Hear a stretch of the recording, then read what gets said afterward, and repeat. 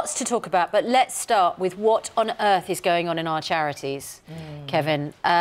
Because yesterday, of course, we had we were talking about this yesterday, weren't we? That the boss of Oxfam had come out in the last couple of days to try and put everything right, and then actually stuck a big foot in it. He did, particularly when he said, well, look at Oxfam, how could you criticise it? We haven't been killing babies. Terrible. Well, that might be true, but nevertheless, the sexual exploitation of women you're supposed to be helping, particularly when some of them are said to be young women, and there is a suggestion they were paid and taken to this sex party, for want of a better term, and they were wearing Oxfam T-shirts.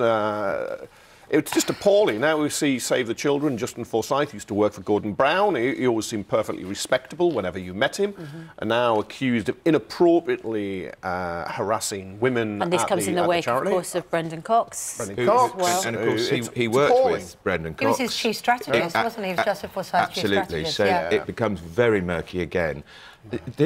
Somebody said very early in this story, unfortunately, the industry, the charity industry, has attracted people with unhealthy attitudes about sex, underage sex, and there's more and more evidence that's happening. The frightening thing to me is, well, it's all disturbing. I mean, Save the Children, a charity set up to help children. Yeah. It's the last place, if any place, you want people with this kind of behaviour. You just don't expect it, you don't want it. But he resigns amidst these allegations from Save the Children, goes on to be Deputy Executive Director at UNICEF. I know. I mean, what on earth is going on that decision was made and then someone didn't pass that information on to the children's arm of UN? They're leaving with unblemished references. Instead of having references saying, these people shouldn't go near charity again, that it's all being covered up because it's jobs for the boys. It's always the boys, isn't it? And that's what's been going on. This is what happened at Oxfam, and it's happened at Save the Children. It's about reputational, limiting reputational damage. They deal with what if you can't trust the UN to be doing these kind of checks. Well, you know, look, the UN, and this is appalling, is like any other organisation. It doesn't do the checks properly. Then it's just worried about itself, and it tries to cover it up, and it deals with it in whatever way it can.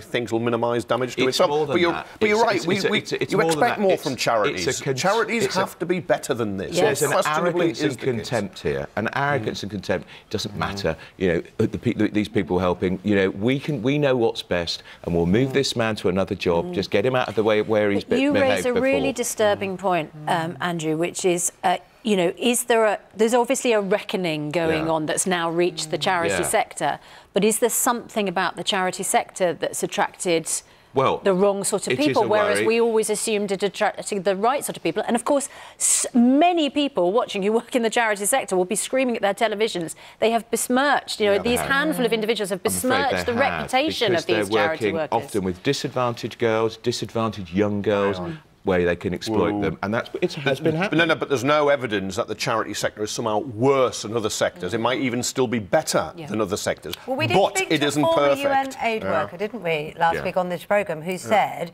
that he felt there was something about the fact that many aid workers have to put themselves at serious risk, away from their families for a long time, that they have to often negotiate with very frightening people, gun lords, warlords, that is a type of person that is not the same sort of person that perhaps volunteers at a local charity shop, and we need to kind of wake up to that. And that's frightening. That's right. Well, you have to check who comes in, you have to give them counselling throughout, you've got to be careful, because they are on the front line. If you're in a war zone or somewhere there's been a famine or an earthquake, it's absolutely horrific, and it can create huge trauma. But that's not to defend what has been going on in these areas. It means you have to deal with it. So to go back to that Oxfam story, we know that the place where a lot of these sex parties was taking place was known locally as the Whore's House.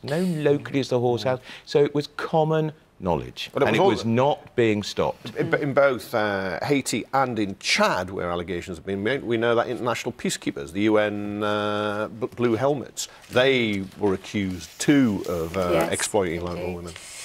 Right, well, we expect better, but sadly, or let's hope that we don't expect any more allegations. I fear there's more to come. But it's clearing out, isn't it? It's rather like after Harvey Weinstein. It's the Time's Up, Me Too campaign has reached the charity sector. That's quite right, actually. It's years and decades of this, and it's actually better to get it out than you can try and move on. Look at why it happened, why it was covered up, make sure it doesn't happen again.